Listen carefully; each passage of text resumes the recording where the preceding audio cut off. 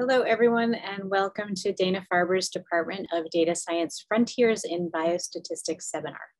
My name is Erica Fike, and I am the program manager for the department. If you have a question for the speaker or the organizer, please use the Q&A tab. Our faculty organizers will manage the Q&A session during and after the talk. With that, I will turn it over to Nabiha Teo, who will introduce our speaker. Hi, everybody. Welcome to our first Frontiers in Biostatistics seminar of the fall season. Today, we have the great pleasure of having Dr. Holly Janes with us. Dr. Holly Janes is a biostatistician working on the design and analysis of vaccine studies with a particular expertise in HIV prevention and vaccine science. She also develops and applies statistical methodology for evaluating biomarkers for risk prediction and optimizing treatment decisions. She is the lead statistician for the HIV Vaccine Trials Network, and in her capacity develops and analyzes HIV vaccine trials. This work involves a spectrum of research from collaborative analysis of immunology data to the design of sequential monitoring strategies for phase 3 clinical trials.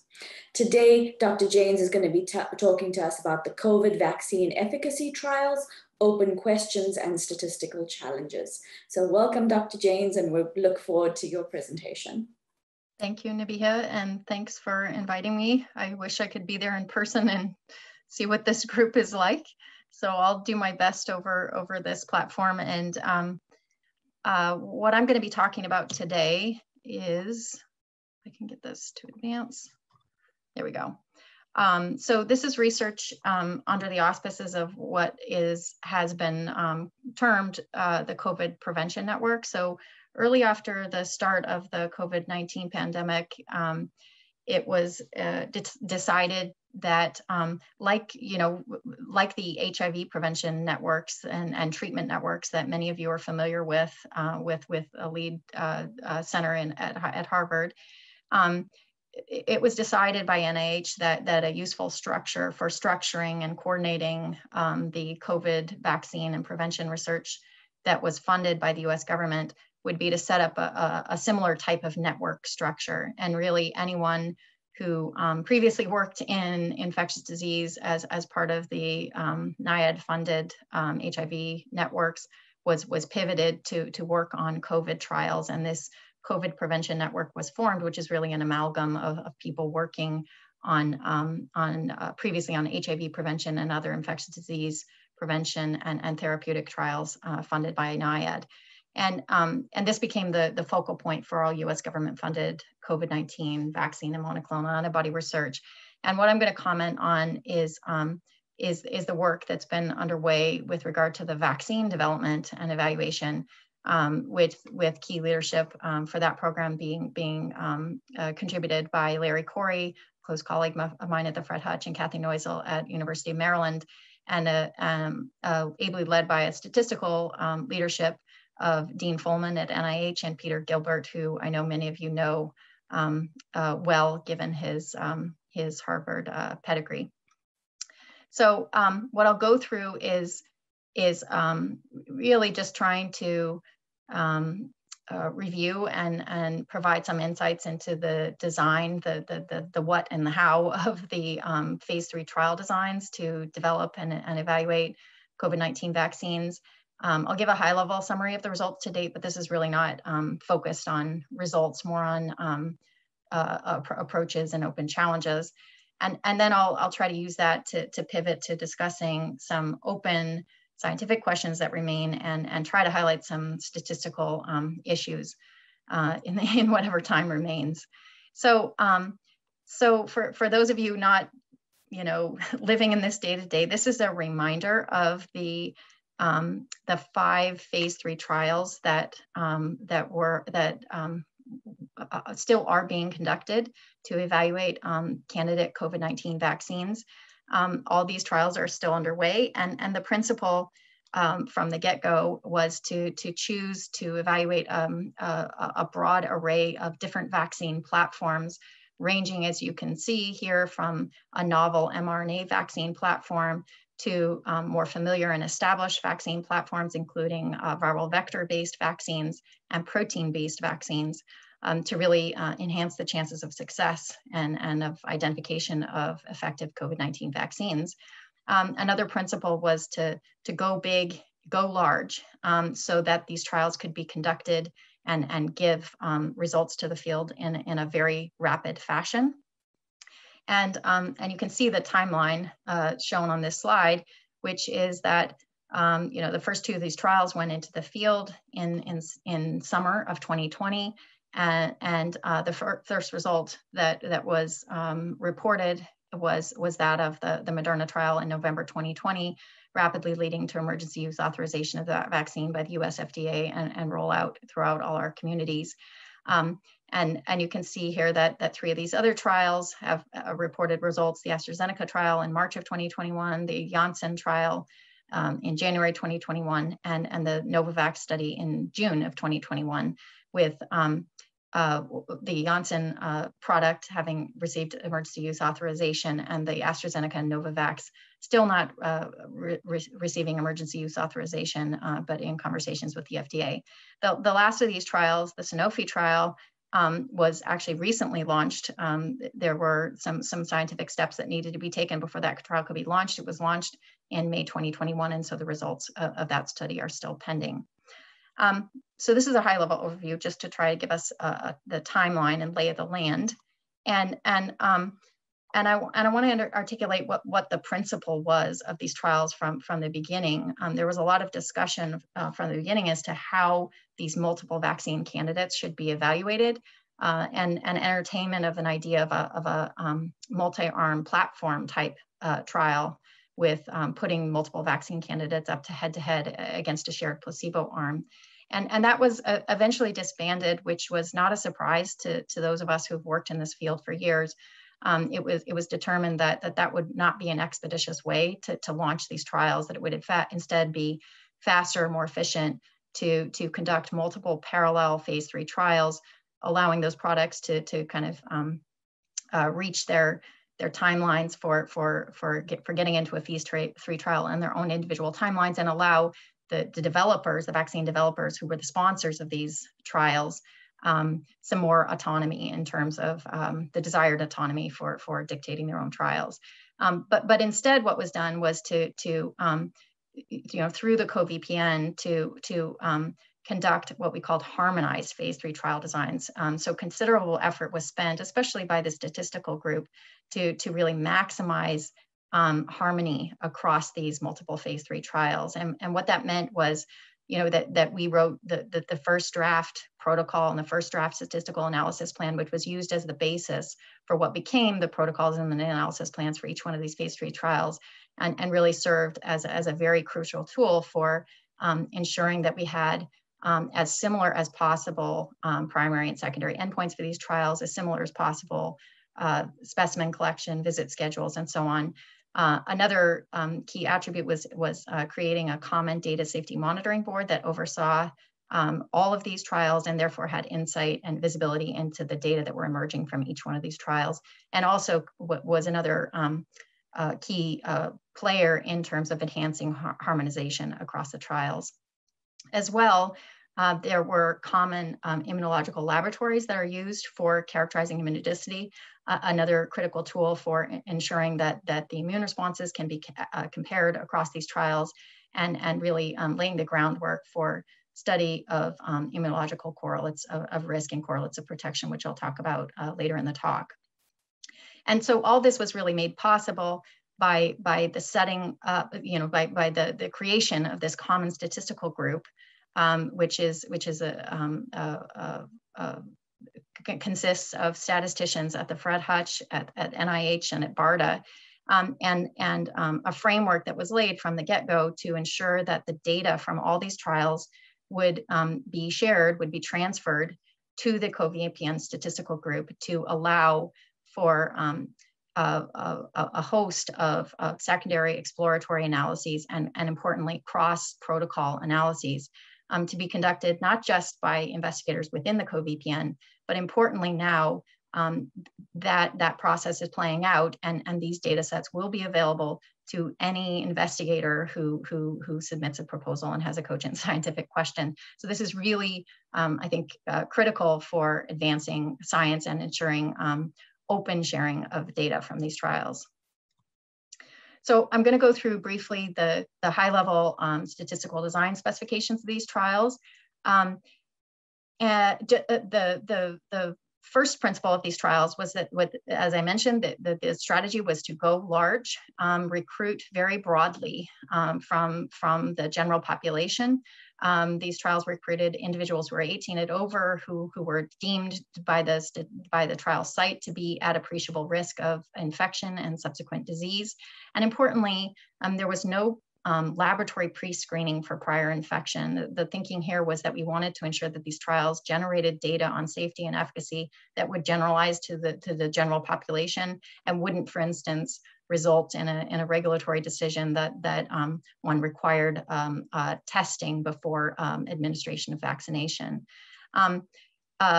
The recruitment sought to enrich for individuals who are at high risk based on their age, comorbidity, or race, ethnicity. And given the high burden of COVID in underrepresented minority populations, especially in the US, it was really a critical requirement that underrepresented minorities be enrolled at or above their US demographic frequencies in these US government-funded trials. The participants who were enrolled were randomized either in a 2-to-1 or a 1-to-1 ratio to the experimental vaccine or placebo, with the advantage of a 2-to-1 randomization being a slight efficiency gain with regard to evaluating vaccine efficacy, but really more importantly, it prepared us for more powerful analysis, greater power for analyses that restrict attention to vaccinees. And that's really critical for studying immune correlates, as I'll get back to later. And currently, what is being discussed is administrative of booster vaccinations to vaccine recipients. So both these questions, it's turning out to be a great advantage for trials that used a 2-to-1 randomization. The trials were planned to ensure that participants would be followed at least 2 years post last vaccination to really definitively evaluate both safety, long-term safety and efficacy. But of course, there was considerable attention paid to lay the groundwork for group sequential interim monitoring to allow for the reporting of trial results in the event that there was definitive and early evidence of either harm, inefficacy, or high efficacy of the vaccines. The primary endpoint that was chosen for each of these trials was virologically confirmed symptomatic disease. And this was evaluated in the primary analysis was in subset of people who are SARS-CoV-2 negative at enrollment. So this is the subset of people who were thought most likely to be benefited by vaccination. And as is quite common in vaccine trials, only counting events that occurred a certain lag, often 14 days, post last vaccination. And this is to allow a chance for the immune response to mount post last vaccination. Although, of course, there were secondary analyses performed in all these trials that included all enrolled participants and counted all events post randomization. So this is a schematic of the sort of visit schedule and specimen collection for the prototypical trial here for a 2-dose regimen. Which I neglected to say that all of these vaccines, all 4 of the 5 vaccine regimens that have been studied in phase 3 trials funded by the USG are 2-dose regimens. Only the Janssen vaccine is a single-dose regimen. And here, what I want to illustrate is the fact that the endpoint collection comes from weekly querying of participants as to signs and symptoms that are consistent with COVID. If a participant had signs and symptoms consistent with COVID, they were then brought into the clinic for confirmatory PCR testing. And so if the PCR was positive, coincident with the protocol set of signs and symptoms, that constituted a COVID endpoint. So all the PCR testing that was done over the course of these trials was symptom prompted. There was non-symptom prompted or kind of cross-sectional application of serology, as shown using the blood figures here, to enable secondary analyses looking at the ability of these vaccines to prevent acquisition of infection as captured by seroconversion. And I'll talk about that a bit later. So a lot of discussion early on around what would be the optimal and ideal endpoint for these COVID vaccine trials. At one end of the spectrum, down here at the bottom, well, I'll just say, so we kind of, think of infections at the top there as being either symptomatic or asymptomatic. And then among symptomatic infections, of course, we can view them as being either severe or non-severe. And we considered all these categories of clinical events as potential primary endpoints for these trials. At one extreme, at the bottom left there, kind of the endpoint of most critical public health importance is, of course, the prevention of severe disease and death due to COVID. But that's a relatively rare endpoint, especially in the context of a phase 3 trial where participants are getting excellent clinical care. And at the other end of the spectrum, at the top there, looking at SARS-CoV-2, the ability of vaccines to prevent acquisition of infection, that was discarded as a primary endpoint, primarily because even though that would be a much more frequent event, experience with many vaccines, and especially vaccines against respiratory pathogens, has suggested that these vaccines tend to be much more effective at preventing symptomatic disease than actually at preventing infection. And so kind of given all these considerations, the decision was to choose symptomatic infection in the middle there as the primary endpoint, with the greatest likelihood of capturing a vaccine effect and allowing for manageable trial sizes. But of course, all these events shown in this graphic were captured in each one of these trials, and secondary analyses are enabled to study the vaccine effects on acquisition of infection as measured by seroconversion and severe COVID-19 disease and death. So in terms of how vaccine efficacy has been evaluated, it has typically most commonly been evaluated using classical Cox proportional hazards regression models, where vaccine efficacy is 1 minus the measured by 1 minus the hazard ratio of COVID-19 in the vaccine versus placebo arms. Sometimes this is stratified by randomization strata, if applicable, or by allowing for a different baseline hazard for different study sites, given the heterogeneity, geographic heterogeneity in the epidemic. And the primary analysis for most of these trials has been conducted in participants who were baseline negative for SARS-CoV-2 infection without evidence of prior infection based on laboratory testing. Again, given the presumption that this would be the group of individuals who are most likely to benefit from vaccination. But again, secondary supportive analyses conducted in all enrolled participants. The success criteria were really stipulated very early on by US FDA and the WHO, and stipulated that a successful vaccine would have a point estimate for VE of above 50%, with a lower bound on the 95% confidence interval above 30%. So ruling out a 30% null. And this really dictated the necessary size of these trials in order to ensure that this criterion could be established, or criterion could be met under a given design alternative.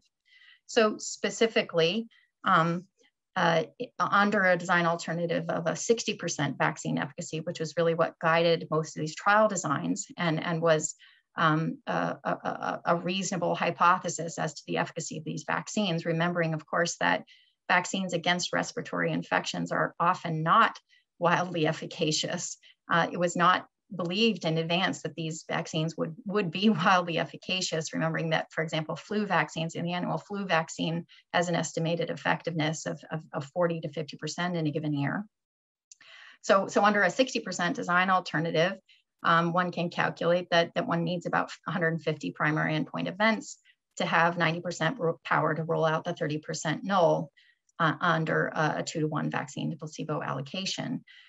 So we used an event-driven design and calculated the total number of participants that needed to be enrolled by assuming how many would be baseline SARS-CoV-2 negative, and what an assumed incidence of COVID-19 would likely be in the SARS-CoV-2 negative placebo recipients, in order to identify the sample size that would be required to accrue that 150 primary endpoint events quickly. We wanted to ensure that those 150 primary events would accrue in a timely fashion, planning for our primary analysis to occur within about 6 months of trial start.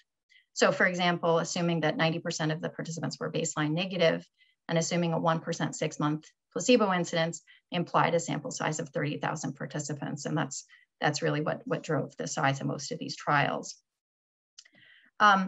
The timing, really time was the commodity at the design stage of these trials. We wanted to ensure rapid reporting of results to the community.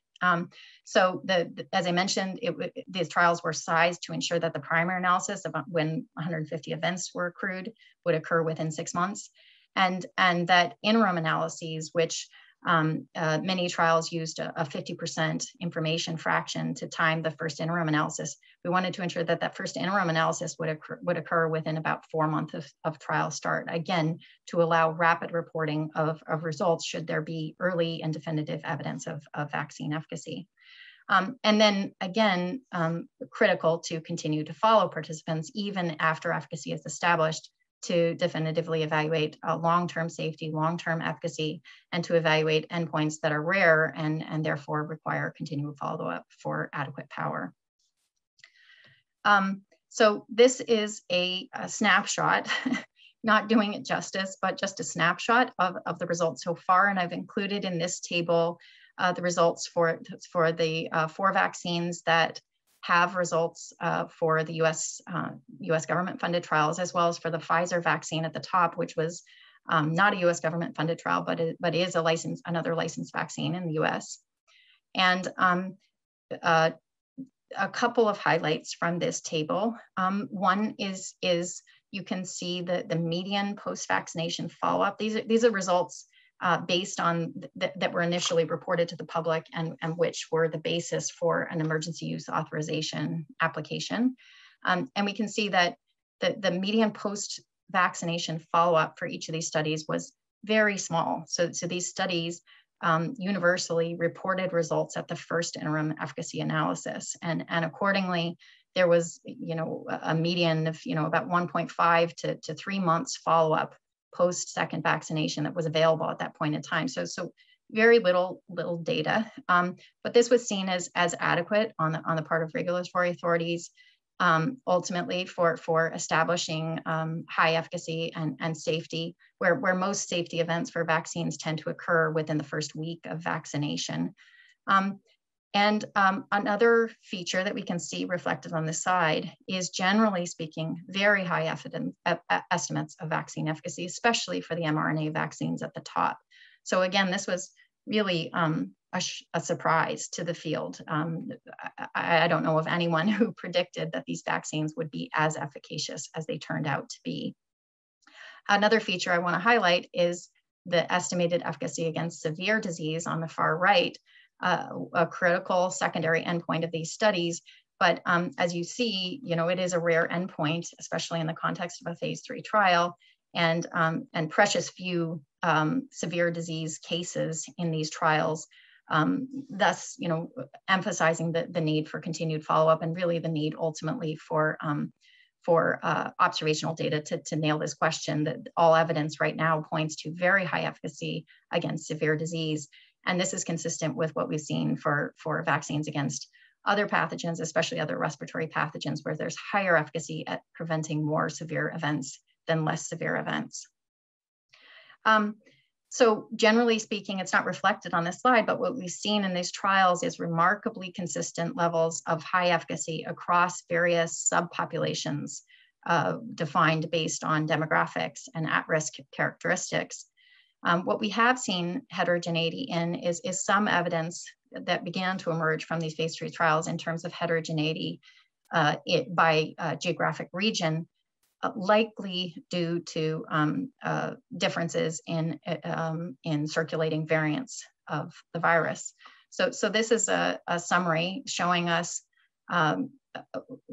a particular signal that began to emerge when the earliest of these trials started to be reported, which was in the context of fall 2020, when new variants began to emerge for this virus.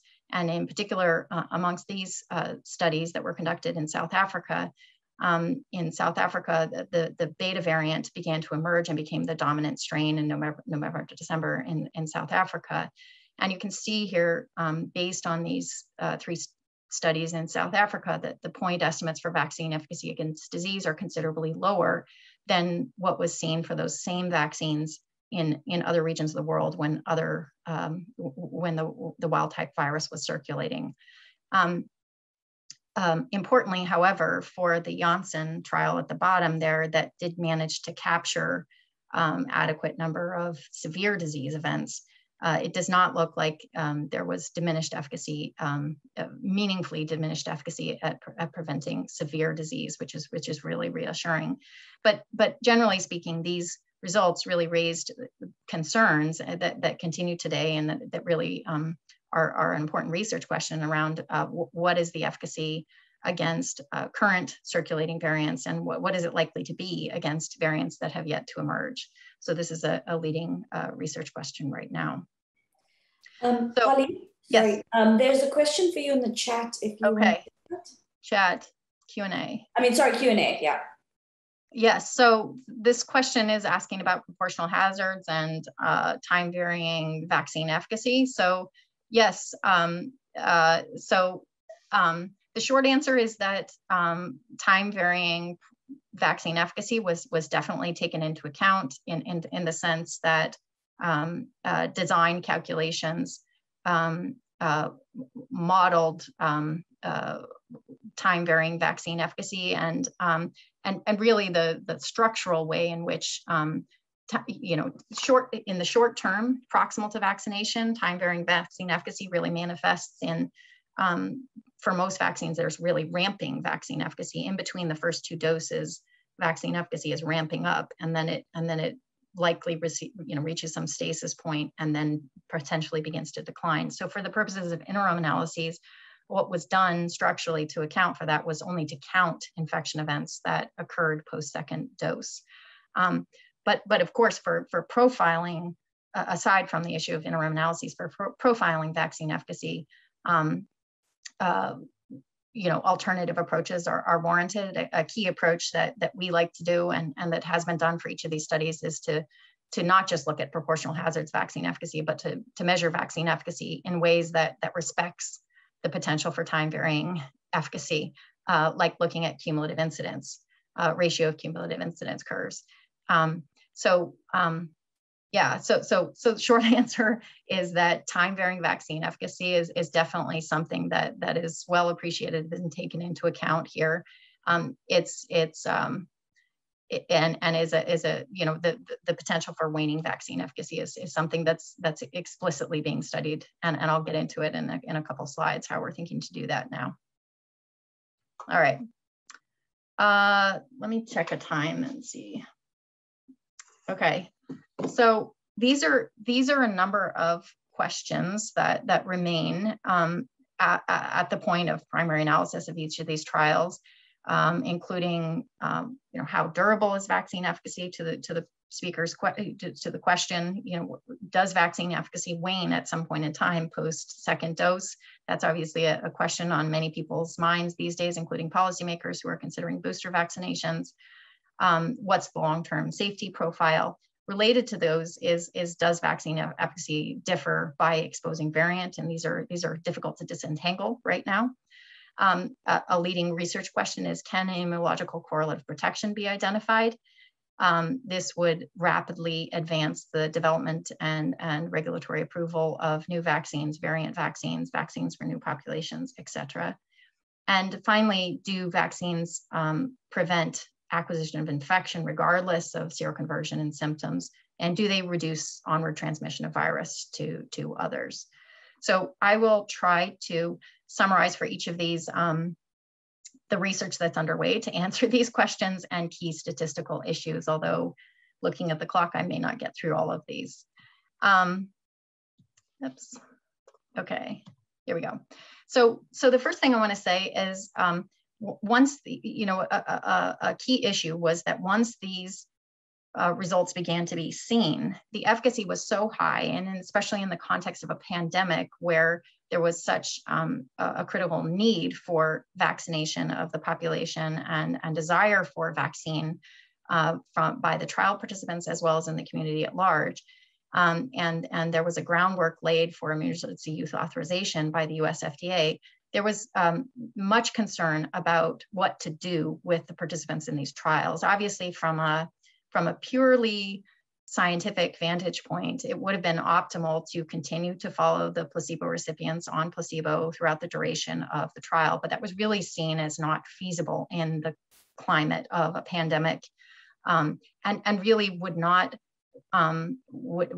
have enabled us to retain participants on study. We began to see, even just within a week of the emergency use authorization of the Pfizer vaccine, which happened a little bit before the emergency use authorization of the Moderna vaccine, there were already hundreds of participants that began to withdraw from the study in order to procure Pfizer vaccination via the EUA mechanism. So it was quickly realized that we needed to offer vaccine to the participants who were originally randomized to placebo, but at first blush that might seem like that would prevent us from evaluating long-term safety and efficacy of the vaccines.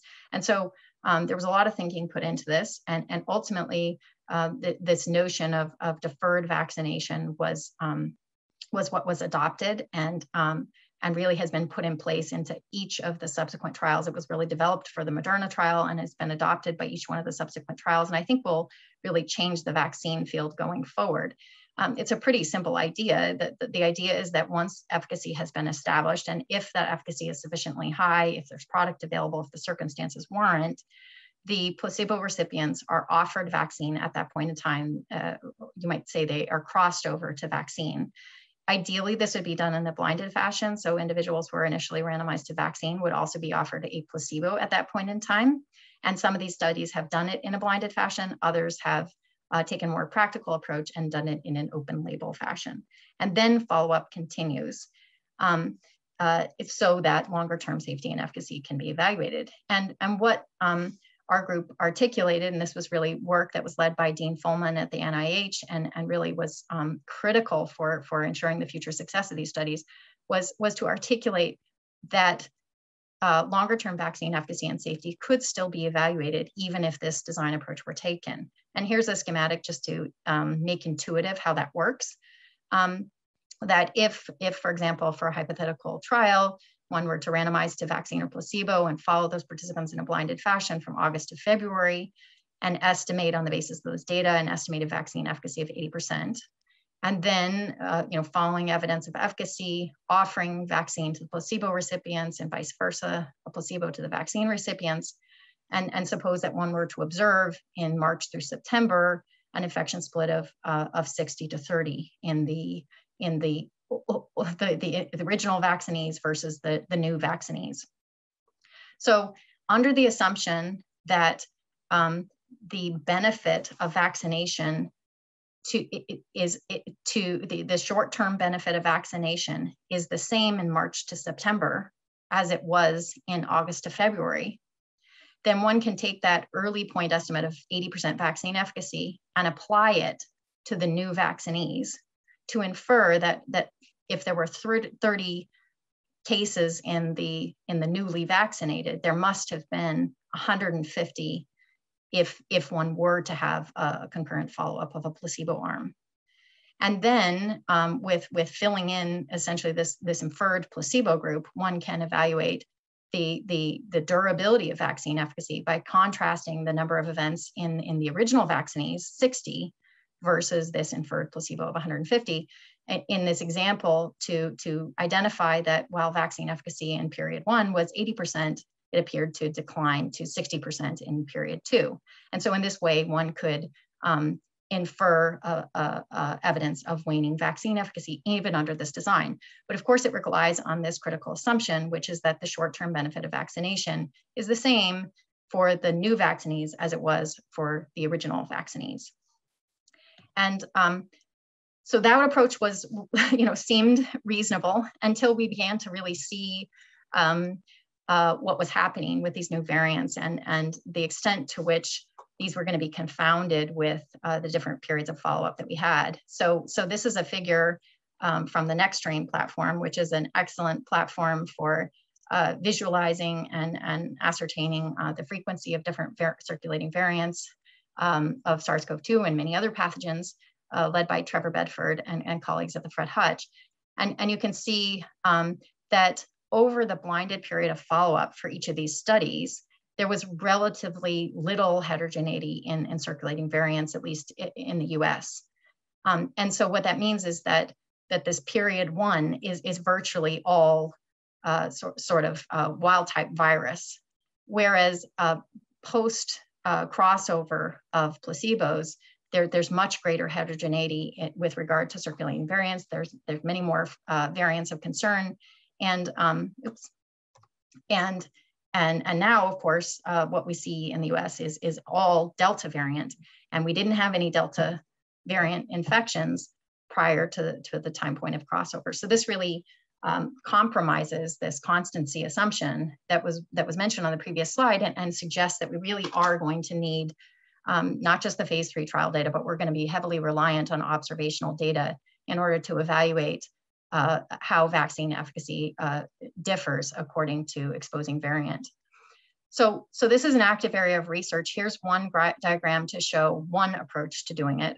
And this is an approach that relies on population modeling and surveillance data to essentially infer your placebo group.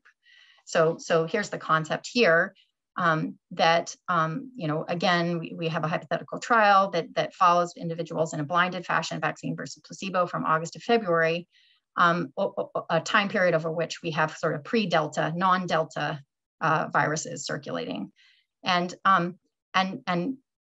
simultaneously, we have what is called a modeled placebo. We have an estimate of what the incidence of COVID was, and it's highly tailored to the trial. So it's an estimate that is estimating COVID for the local areas where we have clinical trial sites, for the projecting the incidence of COVID as defined in the study protocol, and taking into account the individual level characteristics of the study participants. And suppose that based on that modeled placebo, we would estimate that that the modeled placebo would have 150 events.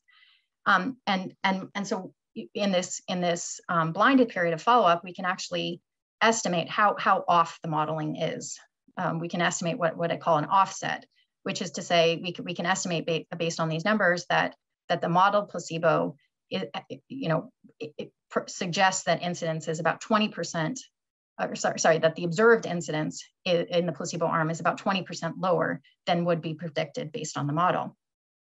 And then if we look at the post-crossover period, if we look at the post-crossover period, which is the period of time between March and September, where we now have potentially both pre-Delta variants circulating as well as a predominance of Delta variants circulating. And if we observe the number of COVID endpoints in the original vaccinees and in the newly vaccinated according to their infecting variant, and then simultaneously we continue this modeled placebo forward, if we make this critical assumption that the offset, this 20% lower offset, applies to each of the variants and also is constant over time, and those seem to be reasonable assumptions from the data that we've seen, then we can infer the missing placebo incidence and number of endpoints by variant, and fill in, that there would have been 40 pre-Delta COVID events in an inferred placebo, and there would have been 96 Delta events in this inferred placebo. And then with all those data filled in, we can estimate both variant-specific vaccine efficacy and how variant-specific vaccine efficacy changes, from period 1 to period 2. And of course, this all generalizes to, continuous time and differing time periods and so on, but this is just a schematic to fix the ideas. So this is one way we can do this sort of analysis. There are other ways that are under investigation. There's other types of constancy assumptions that one can make. And in fact, of course, one could be entirely reliant on the observational data, as many studies are doing, to use observational data on its own to attempt to estimate vaccine efficacy against newly emergent variants. So another big bucket question, really the holy grail of vaccine research is the development of immunological correlates of risk and correlates of protection. And what we seek is that a biomarker that predicts the level of vaccine efficacy that is manifest by a given vaccine. And this would have really major benefits in terms of advancing public health. It would advance and massively accelerate the development and licensure of new vaccines, because if we knew a biomarker that predicted the level of vaccine efficacy, we could do several 100-person studies to evaluate whether that vaccine works instead of tens of thousand-person studies as under the traditional approach. And importantly, we can't do these massive trials in every population for every vaccine. We can't do them for variant versions of vaccines that are now being developed to enhance protection against Delta and newly emergent variants. So we really need, it's really arguable that we really need to establish an immunological correlate of protection to permit rapid development, advancement, and regulatory approval of these new vaccines and vaccines for new populations. And if we had this correlate, we can also really readily assess the durability of vaccine efficacy and how protected a given population is predicted to be on the basis of their immune responses. And this is, for all of us who've worked in HIV for years, and those of you who I know are very active in HIV therapeutics, this is really conceptually quite analogous to what was accomplished for HIV with the development and application of HIV viral load as a surrogate for disease, which had, major benefits for advancement of therapeutics for HIV. So this was really recognized as a critical priority from the get-go, and a framework was set up to ensure that this would be successful. And that framework for the phase 3, Operation Warp Speed trials consists of identifying harmonized immunological assays and laboratories that would profile the immune responses in a common way across multiple phase 3 trials, a common statistical group that could apply the same study design and the same analytical methods across the trials, and would have access to the data to do meta-analyses.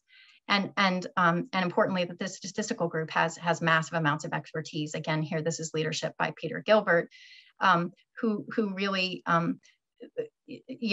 just set the bar for rigorous foundational frameworks for applying multiple statistical frameworks to really comprehensively interrogate from all sorts of different directions the ability of immune response to predict risk of COVID and protection from COVID. So I'm going to give just a snapshot of the results that are emerging. Much of this is still work to be done, but a couple of key principles. One is that a harmonized case cohort, two-phase case cohort sampling design has been applied for each of the phase 3 trials. That basically consists of sampling people who developed COVID over the course of the study and a random baseline subcohort.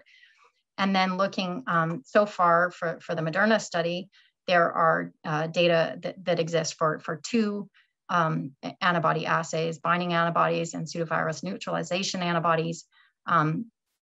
Each of those assays have generated readouts for 2 different assay readouts. And we're looking at those immunological readouts at day 29, so just the day of the second dose, as well as at day 57, which is about 2 weeks post second dose. And looking at those immune responses as predictors of subsequent risk of COVID and subsequent protection from COVID in terms of vaccine efficacy. So this is a visual of the results. The high level summary is that the results look good. All 4 of the pre-specified antibody markers at both day 29 and at day 57 are statistically significant inverse correlates of risk. They've passed pre-specified family-wise multiplicity error rate corrections. You can see the estimated hazard ratios per 10-fold increase in the markers on the right-hand side. You can visually see the results on the left-hand side for just one of the markers, the pseudovirus neutralization assay as measured by the ID50 marker, showing that risk decreases as a function of the marker. with about a remarkable 33-fold decrease in risk if you compare the kind of high end of the range versus the low end of the range there. This is an estimate based on the Cox proportional hazards model.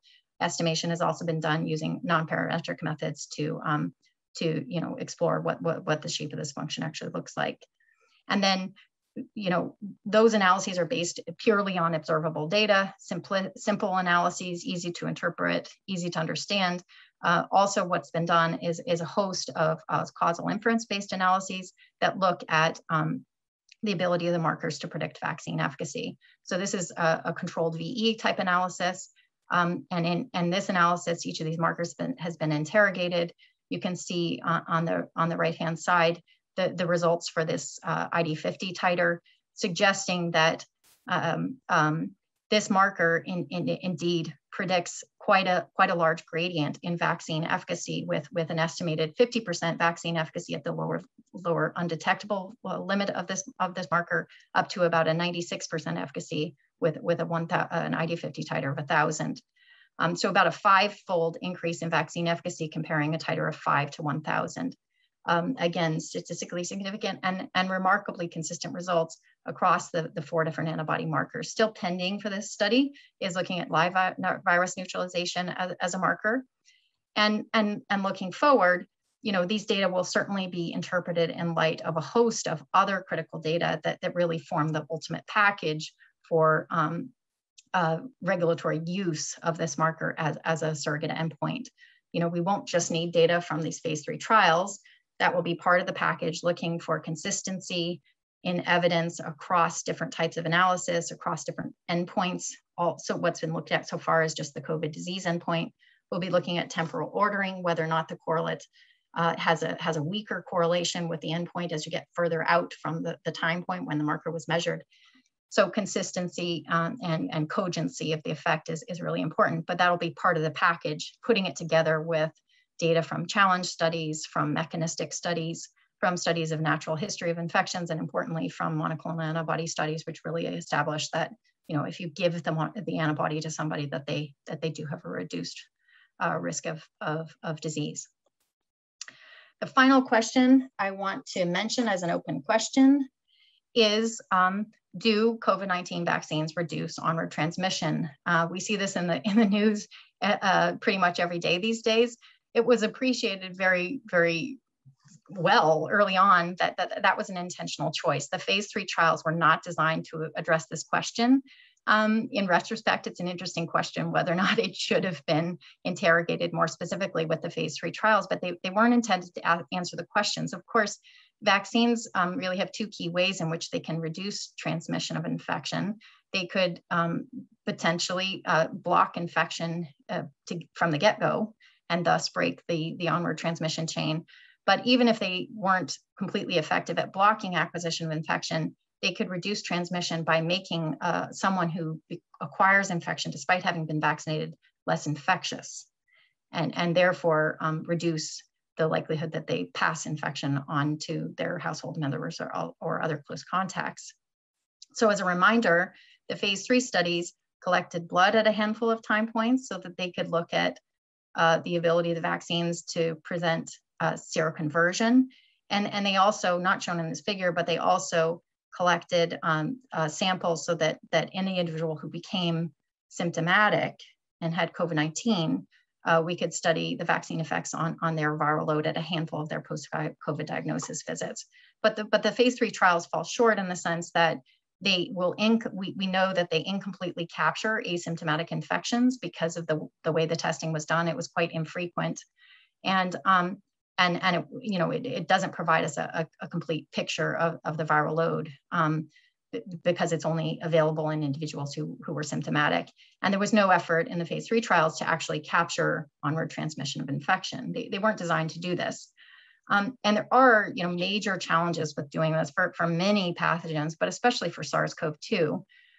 So what we've learned over the last 18 months is that absent intervention, this pathogen has a large burden of asymptomatic infection. There are a lot of people out there. In some populations, it's 50% of people, we estimate, might be asymptomatically infected, and that asymptomatic infections do have a high rate of transmitting infection to others. But confounding the situation is that the period of time over which someone is infectious is likely quite short. It may be on the order of just 1 to 2 days. And also there's evidence that some fraction of people never seroconvert. So for some pathogens, looking at seroconversion is a useful kind of catch-all for catching all infections. But for SARS-CoV-2, we know that that doesn't actually work. So what that implies is that to capture infections and to identify onward transmission of infection, one has to do very frequent systematic PCR testing and rapid identification and testing of a person's close contacts in order to fully, capture potential vaccine effects on onward transmission. So this is really difficult to do. And this is why we don't yet have a definitive answer to this question. I'm going to highlight just several sources of data of ongoing studies where there's data on this question. There's a whole host of observational studies that are trying to get at this. They're quite heterogeneous. It's hard to describe them succinctly. But oftentimes, they're coming from the UK or they're coming from Israel, where there's a national healthcare system and the infections are being ascertained by looking at medical records. It's difficult to interpret these studies because what prompted a person to come in for testing is not clear, and they're still in the context of kind of the existing population surveillance, which tends to be quite infrequent testing, and accordingly, any studies that there are now a handful of studies that have tried to look at transmission of infection within a household. It's quite difficult in that context to ascertain who infected who, because the testing just isn't frequent enough. Another ongoing study is called the SNIF study, a cool name. It's a nested sub-study of the Novavax phase 3 trial that's asking a subset of participants to swab their noses twice weekly, and that will enable profiling of viral load for individuals who become infected despite having been vaccinated. And another key study that I'm involved with is in young people in the US. And it actually randomizes to immediate or deferred vaccination with the mRNA, the Moderna vaccine, about 12,000 individuals, and also has a parallel observational cohort of individuals who don't want to be vaccinated. And these participants are all asked to swab their noses daily so we can capture all asymptomatic infections, profile their viral load, and then we actually enroll and test contacts once they become infected. So this study is also ongoing. I want to highlight just a few statistical challenges in these studies to ascertain vaccine effects on transmission. One is a familiar challenge to statisticians working in prospective studies over years: length bias. When we have data from studies that did infrequent testing, what that means is that individuals with shorter duration infections are less likely to be captured. And given that we assume that vaccines reduce the duration of infection, what that means is that we're less likely able to capture infections in the vaccine group as compared to the unvaccinated group. And we don't capture, the viral load of the vaccinees who have, short durations of infection. So that is expected to bias our results, and we expect that it actually yields an overestimate of vaccine efficacy against infection. We also have confounding, but I want to be precise. We have confounding in the sense that we expect that individuals who are vaccinated might behave differently and have different exposure to the virus than individuals who are unvaccinated. But it also affects their transmission. Individuals who are vaccinated might mix more in the population or mix less in the population, which affects their likelihood of transmitting to their household members and close contacts. And it's exceptionally difficult to measure these behaviors in order to try to adjust for the bias that's caused by them. We also have the issue of misclassification error in identifying transmission events. So especially in the context where there's very infrequent testing, how can we determine whether person A infected person B, or whether an external person who we didn't even see in our study infected both of them? So we know there's misclassification error, and we know that it can be substantial. We know that it is potentially a differential level of error in individuals who are vaccinated versus unvaccinated with, for example, unvaccinated individuals, potentially mixing more in the population, and then that yielding greater error in capturing potential transmission events or correctly classifying them. Another issue is that if we're comparing transmission rates from vaccinated people, vaccinated index cases to their close contacts versus unvaccinated index cases to their close contacts, it may be difficult in these studies to disentangle the effect of vaccinating the index case versus the effect of having vaccinated their contacts. And this is because, especially in the US, where vaccines have become politicized, vaccinated people tend to travel with and have close contact with other vaccinated people, and unvaccinated people with unvaccinated people.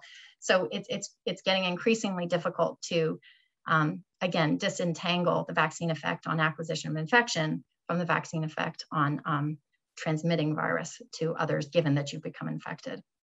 So these are just some of the statistical challenges. I haven't done justice to any of these. But I wanted to, my high level message is that I think as a statistical community, we've really, set the bar here. We had highly successful first generation phase 3 trial designs that achieved what we needed to achieve. They provided rapid results with really clear and definitive answers that were adaptive to emerging data and emerging circumstances, and resulted in very rapid emergency use authorization of 3 highly effective vaccines in the US. Hopefully more to come, and leading to higher vaccination rates globally.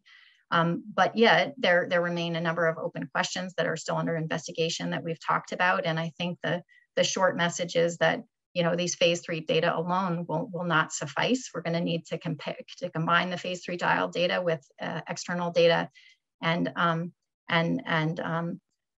do this in a careful and rigorous fashion to definitively answer these questions as we move forward. Okay, happy to take any questions. So Holly, there's a question in the Q&A actually that kind of gets to this external data point that you made. Can you use data from unvaccinated to confirm an inferred placebo rate? Yeah, well, okay. Potentially, so there's many sources. I guess I would say there's many sources of data to infer a missing placebo group. The challenge with relying exclusively, at least, on data from the unvaccinated population would be, concern about, differential behavior between individuals who are vaccinated versus individuals who are unvaccinated. We know that that's a reality. And so what we try to do is address that a bit more carefully by, again, using data internal to the trial to infer the placebo, or using modeling that tries to estimate the placebo for people like the vaccinees, Yes, okay, so this person is asking, Edward is asking about the platform trial. Why would it have not worked? I agree with you from a theoretical vantage point. It would have been appealing and obviously resource efficient and statistically optimal to study all these vaccines in a single trial. The challenge was really the practicality of doing that. That doing that requires getting enormous amount of buy-in from 5 vaccine developers whose products are all on a different timeline, and who all have different points of view on endpoints and specimen schedule and operational issues and clinical trial sites, et cetera, et cetera.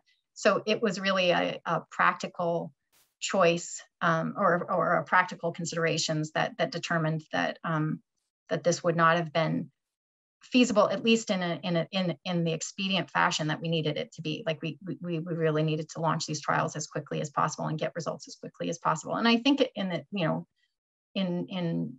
in retrospect, I think it was a wise choice. I mean, if we look at the speed with which these trials rolled out, with the Sanofi trial, for example, just starting in May, it was considerably delayed. So, in retrospect, I think it was the right decision. Okay, so why not use, in terms of immunological correlates, why not use COVID viral load or some variant in the way you described for HIV viral load.